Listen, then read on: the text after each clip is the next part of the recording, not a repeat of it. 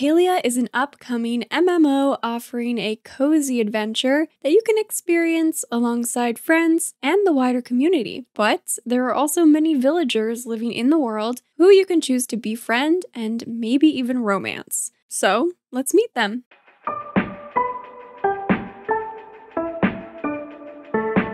Hello friends, welcome back to my channel. I'm Sunstone, and today I will be discussing the relationship mechanics for Palia and will introduce you to all the confirmed characters. We have a lot to cover today, so without any further ado, let's get right into it. In Palia, 23 villagers have been confirmed so far. Remember, just as a quick refresher, in Palia, humans are a legendary race who disappeared for thousands of years before beginning to re-emerge around the world. This means that the residents of Kilima village are not human. The most prevalent culture in Palia is the Majiri, an elf-like race unique to Palian culture. The Majiri pride themselves on tradition, hospitality, and community. These are their core values. In Palia, you will also encounter Grimalkin, a cat-like race that has arrived from outer space. Grimalkin possess 2 pairs of ears, a long bushy tail, retractable claws on their hands, and can walk on their hind legs. Finally, in the cast of villagers, you will also meet Galders, which are robot-like creatures who have been around for thousands of years. Galders have been programmed with something called oneness, which is the one thing in the world that makes them happy. Think of it as a passion. Overall, the team has stated that they want to make sure the characters in Palia feel rich and meaningful, prioritizing deep backstories and connections with other characters for both romance and friendship options. Out of the 23 villagers, you will be able to romance a selection of them once you reach a certain level of friendship. So next, let's get into how exactly you will befriend and grow relationships with the characters. In the latest first look at official gameplay, the team shared 2 different ways to gain friendship points with any and all villagers. The first way to gain points is to talk to the characters once every Palian day, which is different from a real-world day. A Palian day resets every hour of real-world time, so you can talk to the characters and gain points once every hour. In this clip, you can actually see the friendship icons reacting to the players' conversations with Zeki, likely indicating a boost in relationship. The second option is to give the villagers gifts once every real-world day, so about every 24 hours of real-life time. The characters will also have weekly wants, which are special gifts that will award you with extra points when given. You can discover what the villagers' weekly wants are by talking directly to them or to their friends. Once you discover these items, they will show up in the weekly wants section of the friendship user interface for your reference.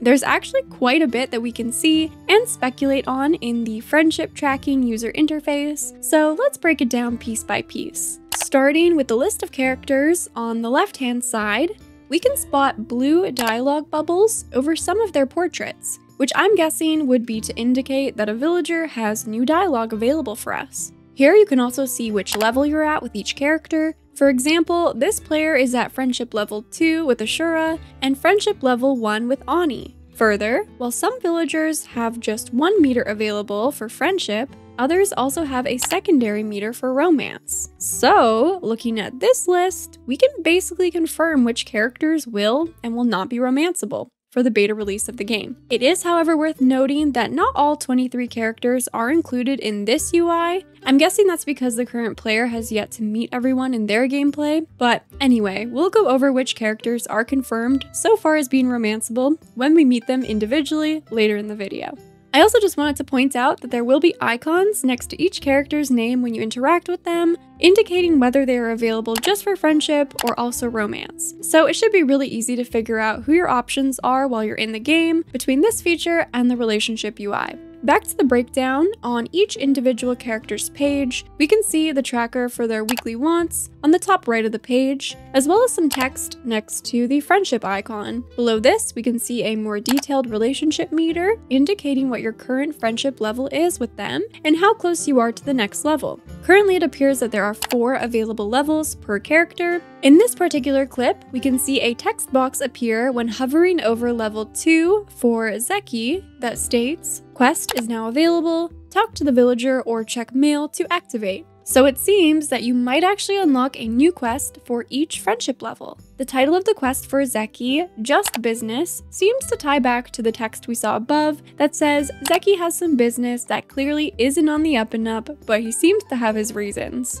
I'm guessing that this piece of text will change up for each quest, which will be really helpful to give us a brief refresher of where we left off with each character's story if we get busy with other tasks around Palia or take some time away from the game. Also looking at this meter, at each level of friendship, we can spot different icons that are consistent across characters. At level 2, there is a heart icon, and at level 3, there is a picture of a key shown next to an icon of the villager's face. I'm not sure what these might indicate, but at level 4, it appears that you will actually unlock a unique item for each character. You could see different images of items shown for each villager's level 4 status, and this is really exciting to me because I love exclusive, unlockable items. Finally, for the relationship UI, there is text found at the bottom of the dateable characters' profiles stating that we must reach level 3 friendship with this villager to unlock.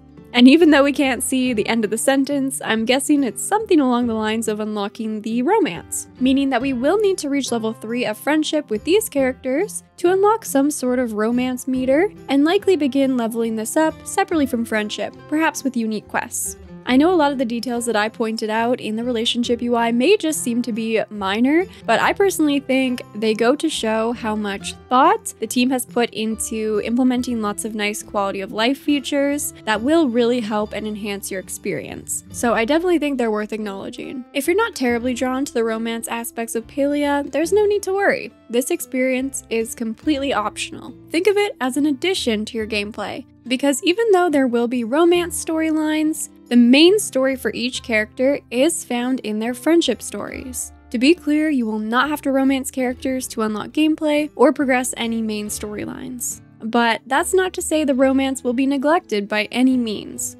It too will feel meaningful and satisfying. It's just that relationships in Palia don't need to be romantic in order to be meaningful. For those of you who are interested in romance, exactly how many characters can we date? Well, in Palia, you can actually romance as many villagers as you would like. According to the team, in the current state of the game, you can go as far as the early courting stage with the dateables, and once you reach the end of the available romance plotlines, the characters will give you a special pin that you can wear. Other villagers will actually comment on these pins, acknowledging your relationships, which I think is just so sweet. And if you have 2 favorite characters, you can actually equip up to 2 pins at a time. Alright, so that was a lot of information to cover, and now that we have a fairly good grasp on what we know so far about the romance and friendship mechanics in Palia, let's finally meet the 23 villagers that have been confirmed so far for the game. First up, we have Jina, an apprentice scholar at the Bahari Institute who is doing her thesis on the human reemergence.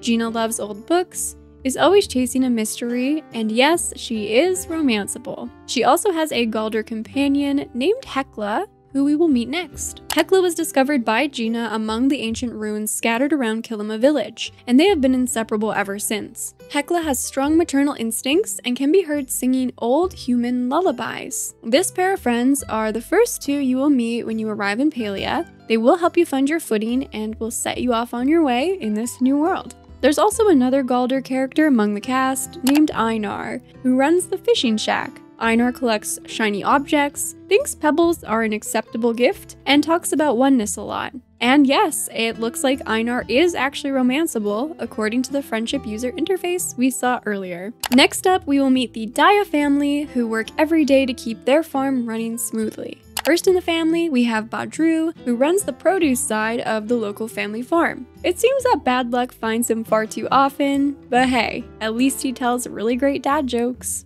Badruu is married to Delaila, who sees every day as a new opportunity no matter how hard the last one was. She is stubborn, generous to a fault, and fiercely devoted to her family. So now let's meet Delaila and Badruu's 2 kids. First is Auni, a child who is a big fan of humans. He delivers the mail in the village, is very good at keeping secrets, and claims he can outrun anyone. Then we also have Nio, Auni's older brother, who helps run the family farm. He always sees the best in people and is a hopeless romantic. And despite not being shown in the friendship UI, Nio does appear to be romanceable based on what the team has shared. Apparently, Nio and Kenyatta, the next character we will meet, have a little something going on between them. So you can actually choose to help them forge a connection or go for either one of them yourself. I think this could be quite the interesting dynamic. So, of course, next up is Kenyatta, a rebellious dreamer who is yet to declare her path.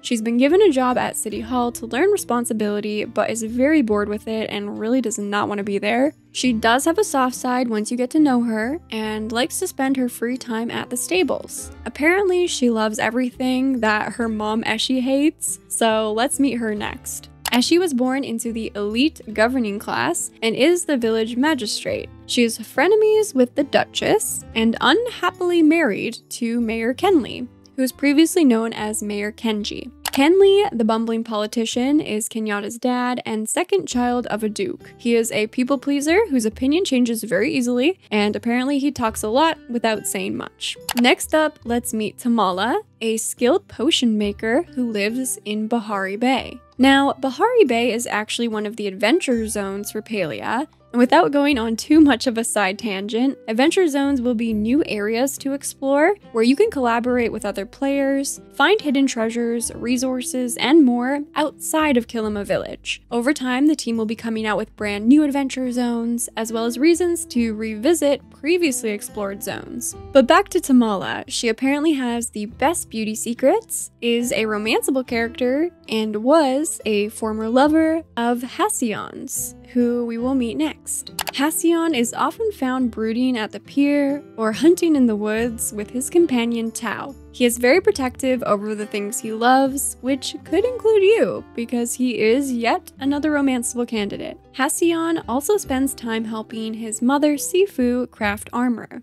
Sifu is the blacksmith and was a famous monster hunter in her heyday. You will have the chance to learn about her incredible exploits at her smithy or the local inn where she enjoys spending her time. And apparently it's important that we know she never skips leg day. A little heads up if you plan to get to know this mother-son pair, we have been warned to tread with caution when speaking to Hassian about their family ties, as it seems they have some history to work through. Next, let's meet Ashura, who runs the Ormuz Horn Inn and is the father figure of the village. He tells great stories, regularly visits the Remembrance Garden, and has a broom made from a repurposed sword. He also won't be upset if you get him a bad gift.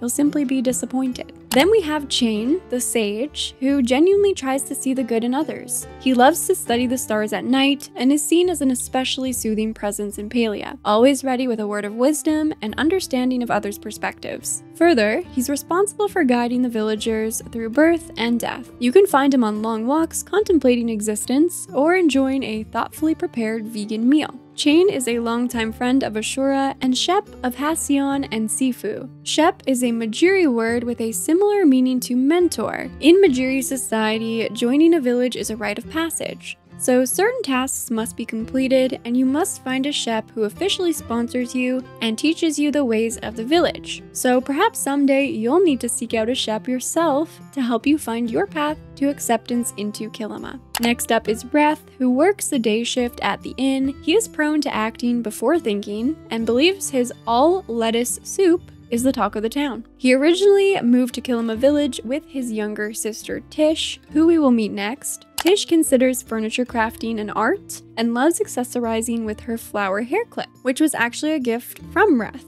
Tish originally moved to the village to recover from a health condition, and she never ever has a harsh thing to say about anyone. And yes, Tish is romanceable. Then we have Jel, the youngest of 6 siblings from the illustrious Omiata family. Jel is a skilled tailor and lover of fashion, always dressed to the nines and never has a bad hair day. Jel, teach us your secrets. He takes nightly walks to ponder his craft, and yep, you can date him too. Next up, we have a pair of twins. Eloisa, and Kaleri. Eloisa studies the ruins for signs of unusual activity and has an incredibly active imagination. She has no shortage of theories on pretty much everything, but for some reason she is rarely seen in the same location as her twin sister. Kaleri is the village librarian who values those who value knowledge. She is mistrustful at first, but very reliable. It sounds like you might have to work extra hard to earn her trust, but that she will be very loyal to you once you do so.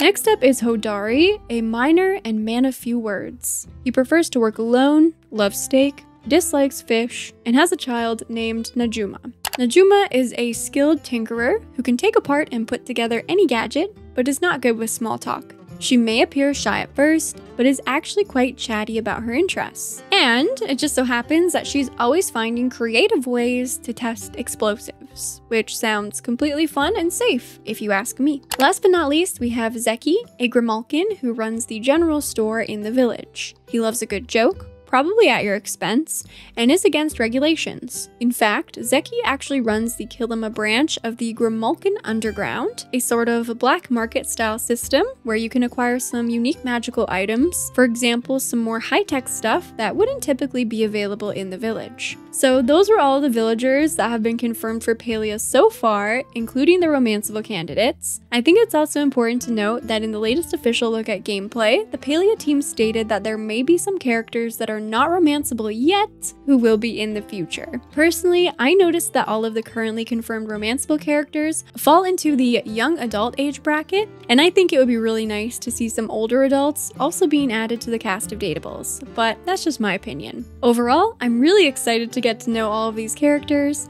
their backgrounds, and stories. Well, there you have it, friends. I think that covers just about everything we know so far about the characters, friendship, and romance in Palia. Let me know which of the villagers among the cast stood out to you the most, and if you're interested in the dating mechanics, who is your top pick to pursue so far? Anything and everything, you know I always love hearing from you. Please give the video a like if you're excited for Palia. And with all that being said, thank you so much for watching. I love you all, and until next time, take care.